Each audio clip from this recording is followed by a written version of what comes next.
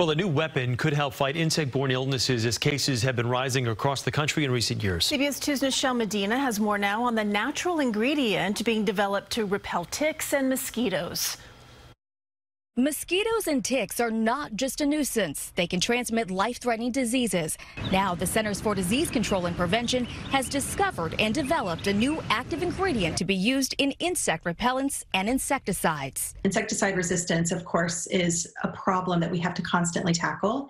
And so when we use different things and they become less and less effective, we need to come up with novel ways of doing so. And this is something that helps us to do that. Nootkatone is a naturally occurring substance found in cedar trees and grapefruit skin. It's responsible for the smell and taste of grapefruit, and it's currently used to make fragrances. Research shows it may protect from bites as well as products that are currently available. Diseases spread by mosquitoes and ticks, including West Nile virus and Lyme disease, are an increasing health threat.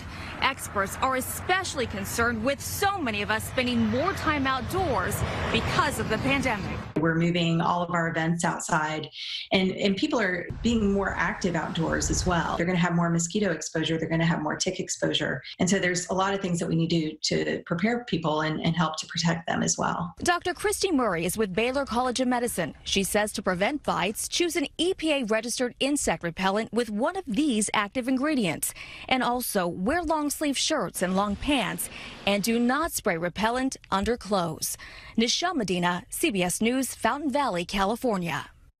If you need to apply sunscreen and insect repellent, experts recommend you apply the sunscreen first and then the repellent. Didn't know that. Long sleeves, though, helps. It does. And a hat or a net, and whatever. Pants, Yes. pants and a bubble. Just cover up top to bottom. It's not safe to do anything these days. All right, that's going to do it.